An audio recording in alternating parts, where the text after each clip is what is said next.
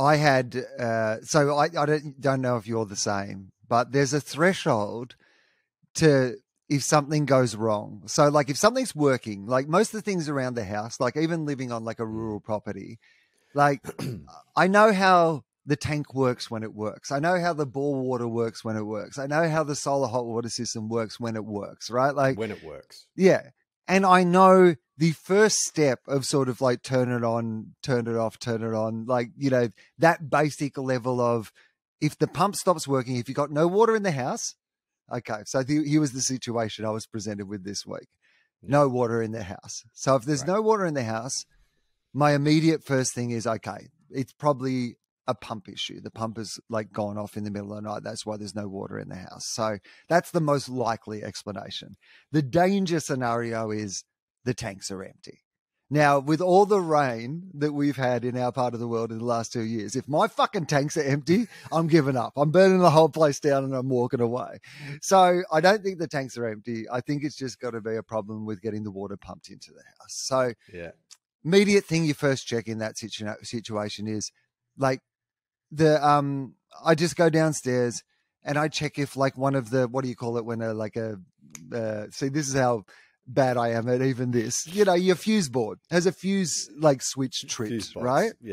So like, you know, something might have tripped in the night. Is there anything on the fuse? No, everything's fine. Everything All the switches are pointing in the same direction. Correct. Which is like, I would not be able to identify which is the right direction.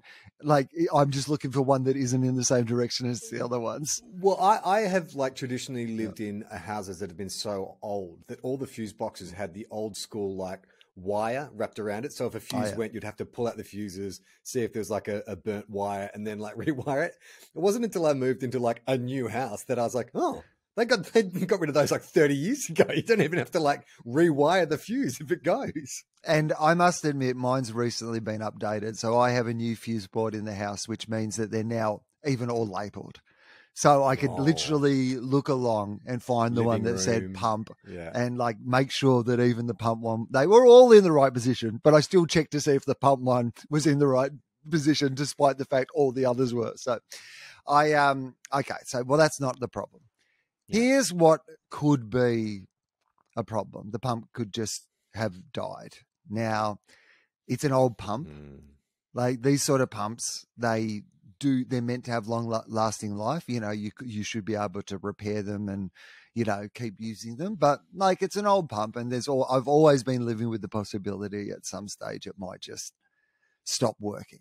But anyway. Is, considering we've talked a lot about you barricading yourself in your home in the event of some kind of apocalyptic event, this is important. Like you need water. I don't know a lot about anatomy, Will, but I know that human bodies need water.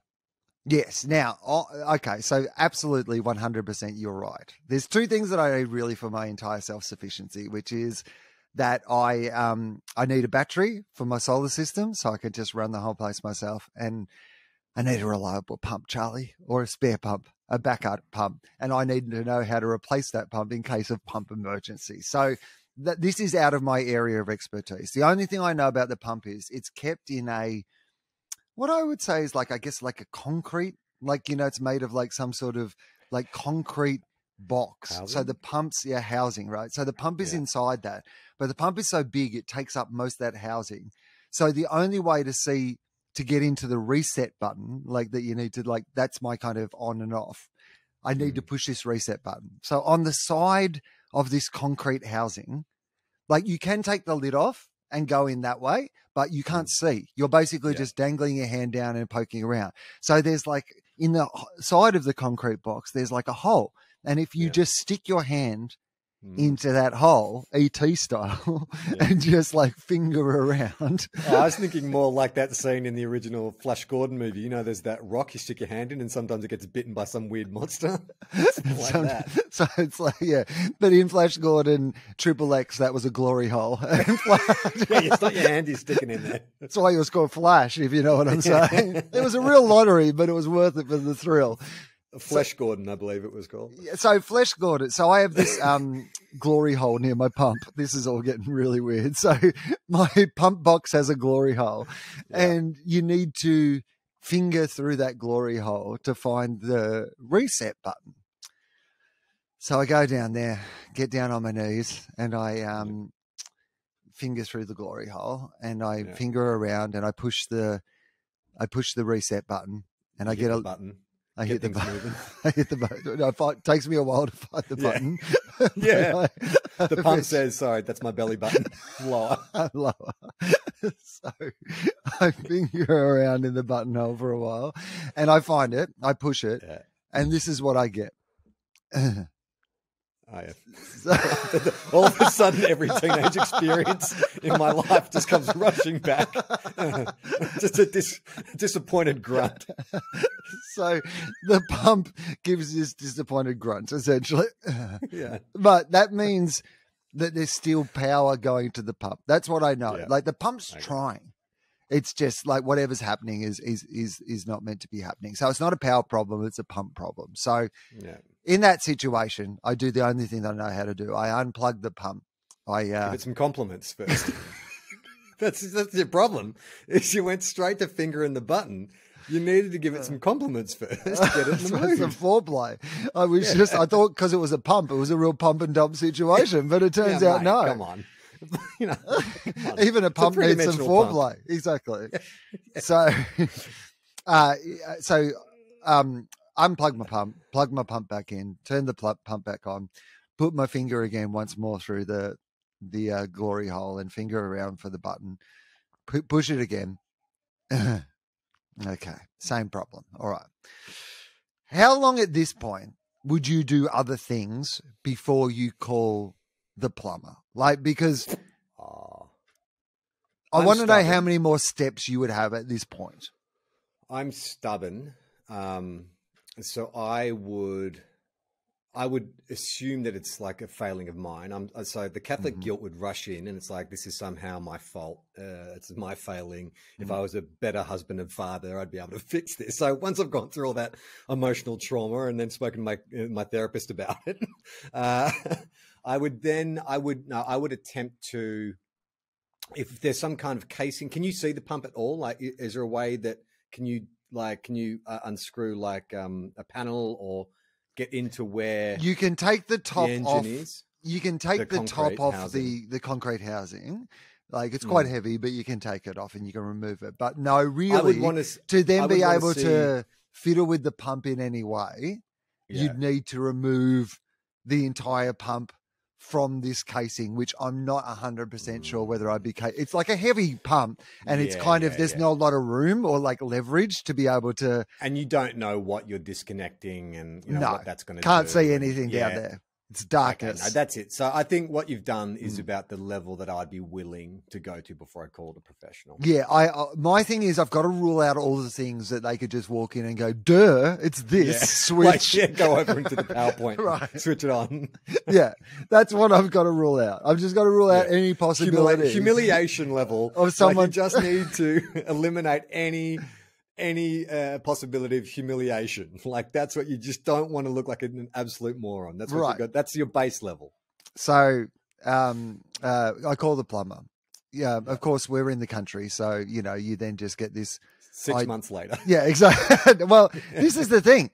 There's someone in your area today. They can drop over today. We're just not sure why. So now you're just at home, kind of like waiting on, this situation to resolve itself. So, plumber not sure when, or we're not sure why? You said they can drop over. They're just not sure why. You mean when? Well, I mean both, I guess, technically, but I meant when. The plumber turns up with an existential crisis, like, I'm here, but I don't know. I don't know why. I plumb, therefore I am. I mean, literally, what am I doing? People are shitting this stuff out, and then I'm removing the shit. Who am I? What am I? What is a man? I've plumbed the depths of my own soul in search of answers. Yeah, you know what I need to clean out? The shit that's inside my heart, not the shit that's inside your toilet, mate. Oh, God, I called the philosophical plumbers again. Damn it. So actually what happened was I was doing some laundry this morning, and I've put some stuff in the dryer because the line is full, and it's now putting off some warning system. So in the back, I've got one of those of the beep, beep, beep. Beep, beep, beep, beep, beep, beep, going over and over and over. And I was thinking, can I get through this anecdote before I ask Charlie to pause so I can actually turn that off? So the plumber comes around much earlier than expected. That's rare. Like I was thinking late afternoon, we're talking just after lunch. So suddenly, plumber's here. I run him through what I've done because I really want to make a bit of a show of, mate, I've done stuff. The pump didn't just stop working and I've immediately called a plumber. I'm on the land. I can do things, right? So he's a bit suspect on the fact that I've done these things. So he wants to check anyway. So he goes and checks all the things that I've already checked. And I felt a little undermined by that, but I was like, okay, fair enough. And then he goes in and he puts his finger in the concrete glory hole and he fingers around, touches the button. It just starts gushing immediately. You're like, God damn it. Spurting water everywhere. I've been cucked by this philosophical plumber. It's like, you watch me make your pump squirt everywhere. And I'm like, squirting's just wee. Like, and he's like, I know, I'm a plumber. I know more than anybody. I think, therefore we am. What? Yeah, I'm philosophical. So he puts his finger in the glory hole. Yeah. Same. So great. Good. At this point, a normal person would be like, oh, damn, there's something wrong with my pump. But really, honestly, I'm feeling pleased that at the point that I've got to, he's also done that and arrived at the same point. That makes me feel better, right? Like, I'm like, okay, cool. So then he's like, well, I'm going to have to take off the lid and have a, look around and see what I can find. He said, oh, no, you know what he did? He touched it again and I went, ugh. And he said, and I did like this, he goes, sounds like a fan issue. Ooh. I was like, you can tell that just from that little, So anyway, he goes in the back, he undoes the fan, which is accessible because it's kind of on the edge of the pump, undoes it, looks at me and says, I have never seen this before. Ah, good.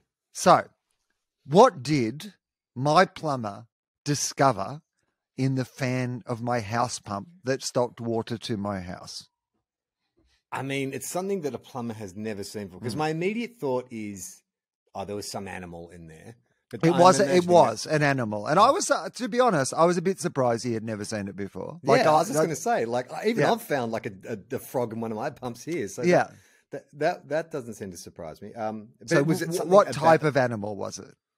Again, I was surprised that he was surprised. I will say that. Like, it wasn't like it's a kangaroo. Like, it was something that I would have been like, oh yeah, that we live in the country. Yeah. That animal is around here. I would say it's a snake. It's a snake. There's a snake in there. Yes. Yeah. So there was a snake. It's completely unsurprising. Is this your plumber's first day? I mean, no wonder he turned up going, why am I here? I'm not even a plumber. That's why it was such a surprise. I guess maybe they don't crawl. Maybe they're smart enough to not crawl into fans, snakes. Like, I mean, maybe that's the issue. I don't know. But yeah, there was a snake. Man, there is a reality series. I believe it's on Binge or something. It's Australian snake hunters or snake catchers or something. Have you seen it? No. Don't. Because I'd never had a snake phobia, but so they just go around catching snakes, and the places they find snakes will make you think that your house is just full of them. Like, they're lifting up fridges, and the snakes love getting inside like washing machines and dryers, and where there's like where they can keep warm at night.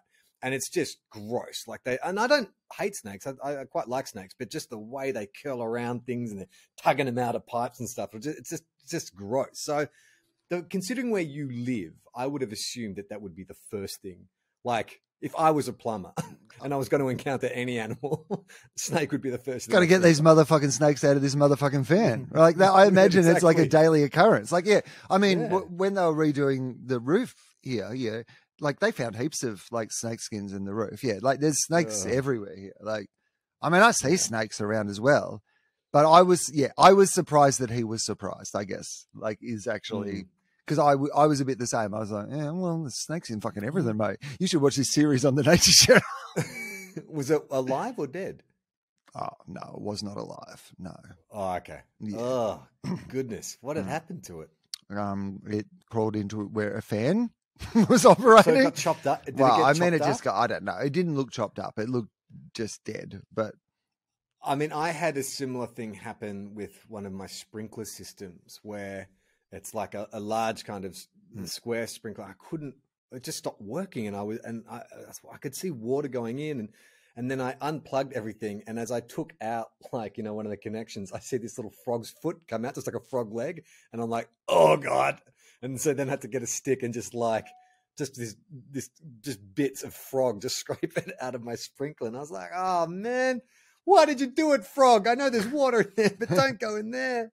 To see the full video, join our Patreon. Patreon.com/TOFOP.